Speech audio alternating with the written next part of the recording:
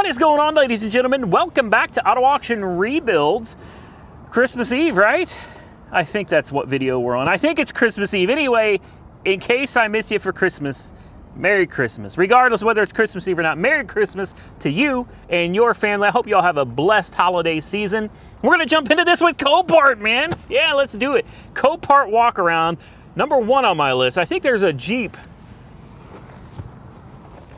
somewhere around here. Let's go find it. I found it. It's a Rubicon. Oh yeah, it makes me miss my Jeep. It really does. It makes me miss my Jeep, man. I really did enjoy that thing, except for it was like driving a brick on the interstate, man. It was bad. I don't know why this is here. I don't know. It's got a smashed windshield. That's all, folks. Smashed windshield. 55,000 miles on the odometer. I wonder what happened to this. We got a little bit of damage to the fender here. They were nice enough to mark that out for us. You can kind of see it there. Okay. It's a 2013 flat tire. I actually put these wheels on my Jeep. I love those wheels. Very nice wheels. Looks all right back here. Someone did aftermarket LED taillights. They look pretty good. Nice set of BF Goodrich all-terrains. Got another little bit of damage over here. You can kind of see the warped metal there. I wonder if this is some kind of undercarriage. Yeah. So look here. You see we got the same damage on this side? You got the same damage on this side in the same place you have it on the other side. Look at the gap here. What does that tell you? What is that? We've been doing this a while, so I'll wait a minute. I'll let you guys come back and tell me what you think. This wheel is cockeyed, it's bowed out, and it's out this direction. Uh-huh. You figured it out yet? Oh boy, this wheel is bowing as well. Yep, she went face down into something, guys. I do believe that's what happened. I believe the frame is going to be bent. The front of the frame is bent up. It's bent up. In fact, just standing here, I don't even know if you guys can see it in the profile, but the front is angled like this. Look at that huge. I mean, that's a massive gap there, guys. Everything, and that's right here, you know what I mean? Something happened under here. It hit something, went over something, or flew over something and crashed into something else. But there is something going on underneath this. I wonder if we can see it. Probably not. Did they put any writing on it? Maybe? Well, I don't see anything from where I'm sitting. Hell, maybe you do. Definitely something going on under this one. Man, what a shame, too. 54,000 miles. That is low miles for a 13, guys. No bags blown, though, huh? Okay. That's interesting. She doesn't look too bad. Boy, those doors don't work very well. Real dusty in here. Yeah, something crazy happened in this. That's a fact. I'm surprised we don't have any bags blown though. Sway bar, axle lock. Oh, it's a stick shift too? Oh, dude. Yes. Yes. Look, you got your Rubicon serial number right there. Dana 44 with true lock differentials, electronic disconnect, rock track 4-to-1 low range. She's pretty decent, man, aside from, you know, whatever happened to her. I was looking for the hood release. I don't see it. And yes, before you say something, I know that it's got these rubber things. I haven't had a Jeep in a while, man. Let's go ahead and pop those. I guess those are the hood release. Yeah. And then there's a safety latch under here as well. You just... Come on. Where the hell is it? It hasn't been that long since I've had a Jeep. There we go. 3.6, baby. Peppy little motor, man. peppy little motor. I bet you could just throw this back on the road again. I mean, you know, after you address whatever's going on with the suspension under here. Let's see if we can take a closer look at that. Oh, wow. Oh. I think we found something broken, guys. Yeah, take a look at that. Wow. I don't know.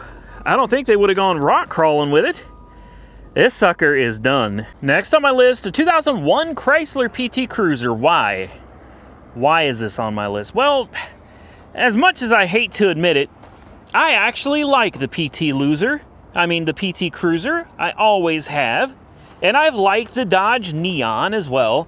A lot of the unpopular cars from the day, I thought were pretty cool and different, kind of unique looking, and I really love them, I do.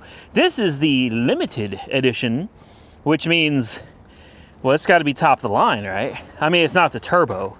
It's not the touring or anything. Ugh. Oh my God, that's something smells real off about that. Anyway, I was wondering what smelled so...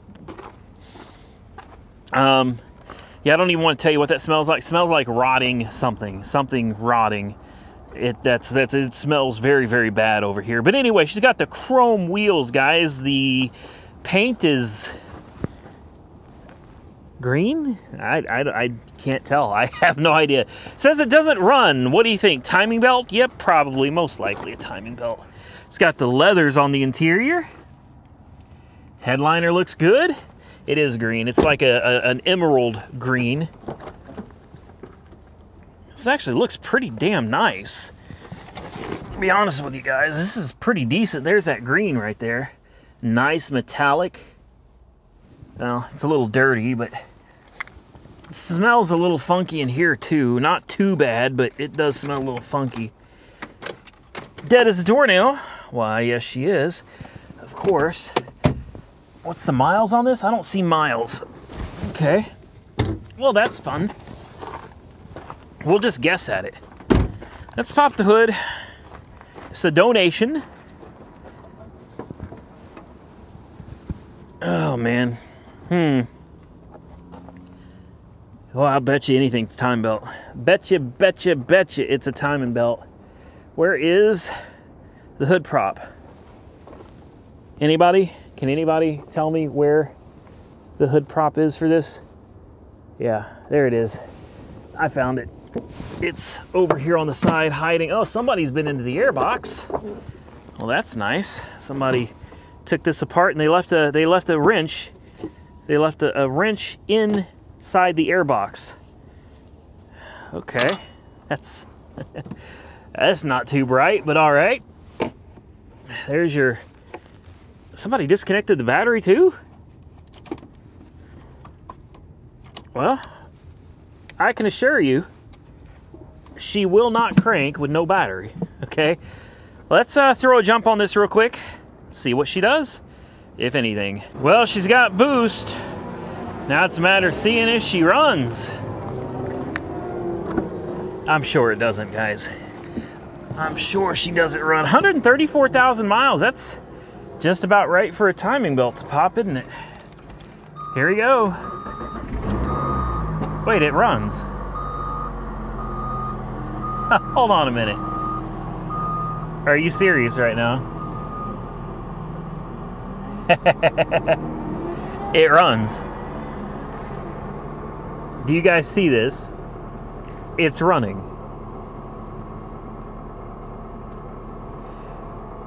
Okay.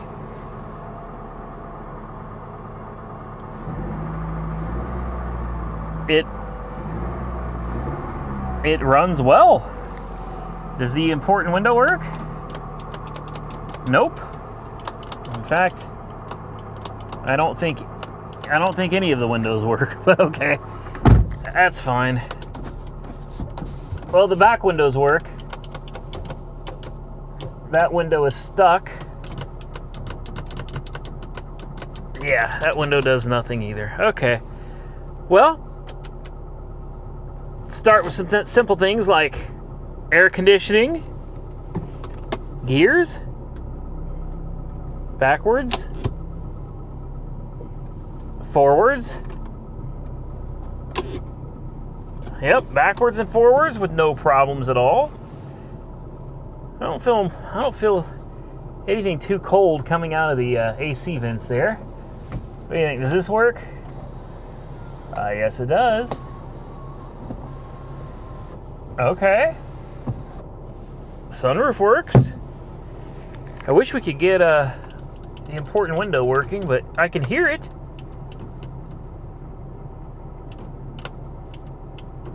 Yeah.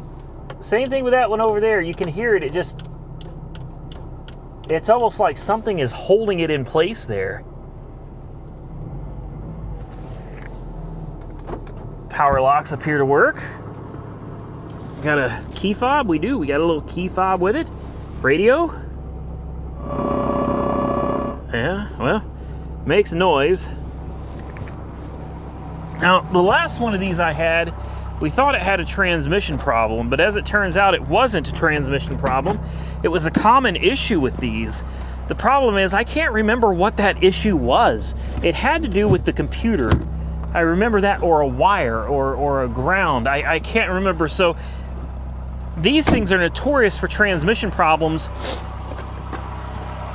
A lot of people think the transmission is bad, but what ends up happening is it's something with this. This computer right here ends up with an issue. I just can't remember if it's the computer module itself that needs to be replaced, or if it's some type of wiring issue. A certain wire has to be grounded. I cannot remember. Well, either way, she doesn't need to jump anymore. She's running on her own. And she's running well, I might add.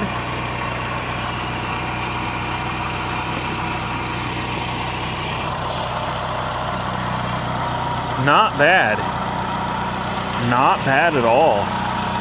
What do you guys think? I mean, it's listed as a non-runner, and you know what that means. Number one, okay, it's a PT Cruiser, and although I like the daggum thing, it's not worth anything, guys. This car has, like, no value. Nobody is out looking for a PT Cruiser. So, you know, there's that. There's just no value in it. But it runs so well. The power windows don't work. I don't know. Damn it, she runs good though. She's just sitting here purring like a kitten. Okay, she's cutting out a little bit, but you just had to, right? Uh-oh.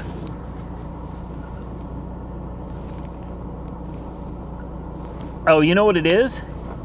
Yeah, it's okay. You'll see a light come on the dash every time it cuts out. Let me turn off the air conditioning. I don't think it's working anyway. Ah, there we go. Yeah. See the dash flashing? And the traction light? So, the battery is extremely dead. You can see the lights flickering there.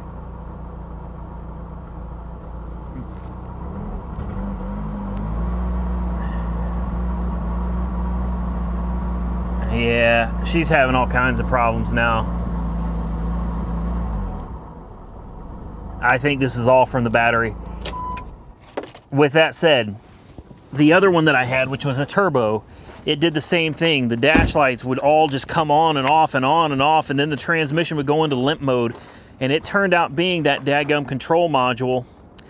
So it's probably a dead battery, but it could also be that computer. The computer is nothing, guys. I mean, it's dirt cheap.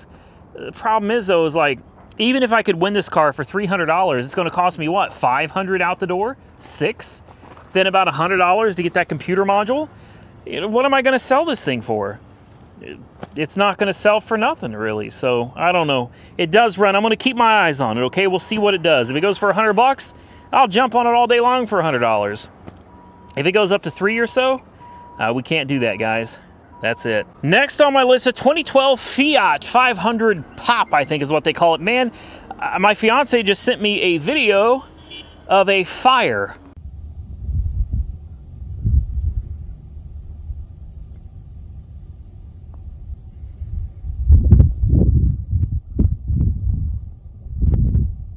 right behind my house in that big field. There's a big big farm back there, man, with cows and horses and stuff. Yeah, it's on fire, it's burning, and it's pretty damn close to my house. So I'm gonna have to, I guess, wrap this up here in just a second. But we're gonna go ahead and look at this before we get out of here for today, guys. It's, I don't know, I kind of like it. It's got these little tires that are almost, they're cute. OZ Racing wheels.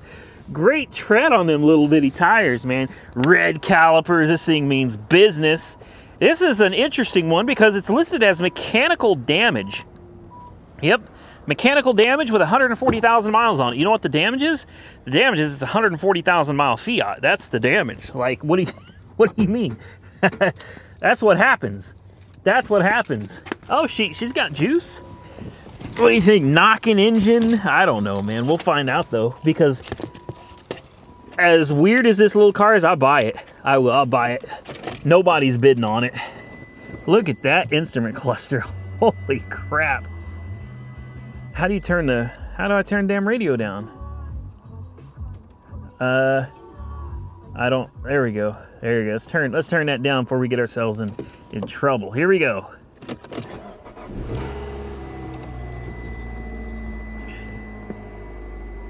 Where's the mechanical damage?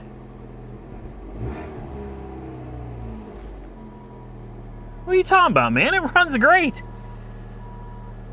This thing runs great. It's even got a sport button, man. Look, and when you push it, watch this. Above the mileage. Oh, yeah. Yeah, now it means business. Now it means business. It is a 5-speed. Okay, I was hoping it was a 6. It's a 5-speed. I hear a little squeaking under the hood. It's when you push the clutch in. Uh-oh.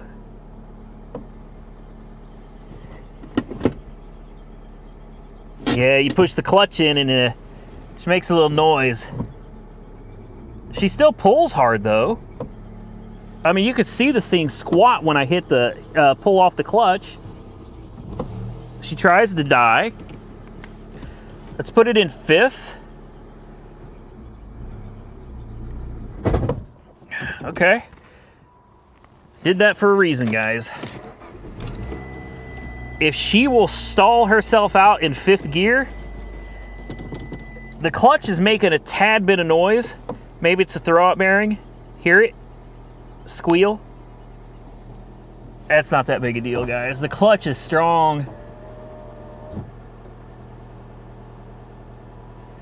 Okay, my fiance just messaged me and let me know that she hears sirens and that the smoke is getting worse at the house. I was hoping it was an intentional burn, like a controlled burn. A lot of farmers do that out here. That's pretty common. Usually they don't do that in the winter. They normally do that in the spring before they're planting their crops. So I'm very concerned. I'm very, very concerned. Like if I didn't need the money from these videos, I would leave right now. But like I can't just leave and not finish my video. For those wondering, believe it or not, this is a job. I know a lot of people disagree, but this is a job, and I actually do this for money. I do. I enjoy it, but I also do it for money. Not to worry, they've got a car. They can get out of there if it comes down to that. I hear the air conditioning working. Batteries from 7 of 18. She seems to run well. The clutch seems good. The brakes feel good.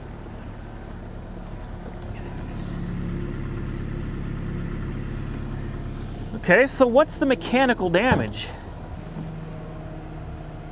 I have no idea why I want this car, but I think I'm going to go ahead and bid on this one. I do. I think I'm going to bid on it.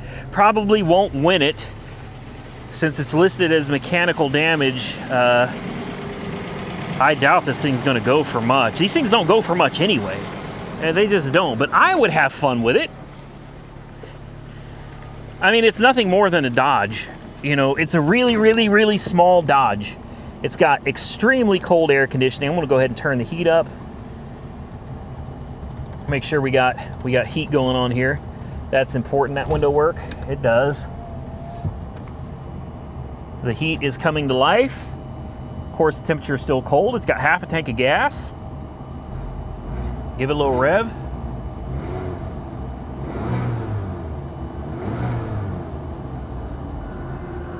Yeah, this is decent, guys. This is decent for what it is. I don't know. I don't know why I want this. I really don't, but I do. I actually do want this damn thing. It comes with both keys too. I'm gonna pull it up on the auction site real quick, and we'll come back and see what it's at. All right, guys. I'm gonna have to get out of here. I went ahead and threw a bid on it for $850. It's sitting at $375. Like I said, because it's listed as mechanical damage, nobody's gonna want this. I don't know what they're considering mechanical damage. I don't know what they think is wrong with it. And the oil looks good. Like, it's a manual transmission, so you don't have too much to worry about from the transmission. We know that it shifts through all the gears just fine. The clutch holds strong, so I'm not overly concerned with the transmission. She's full of coolant. All right, so I'm not worried about a coolant leak or anything like that. The oil is clean, so I don't think we got a head gasket issue. It runs wonderfully. It's got a set of new tires, decent wheels. Okay, I'll take my chances. I will. I went ahead and threw a bid on this, guys, and I know we usually do this live. Unfortunately, due to time constraints, I'm not going to sit here and fiddle with all the editing later. I threw my bid on it. If we get it, we get it. If we don't, we don't. But this is the end of this video. I hope you guys enjoyed the content. If you did, hit that thumbs up button. Wish me luck, because that smoke has got me really, really stressing right now. I'm going to get out of here. Stay safe out there, everybody. Have a great Christmas holiday. I will see you all very soon in the next one.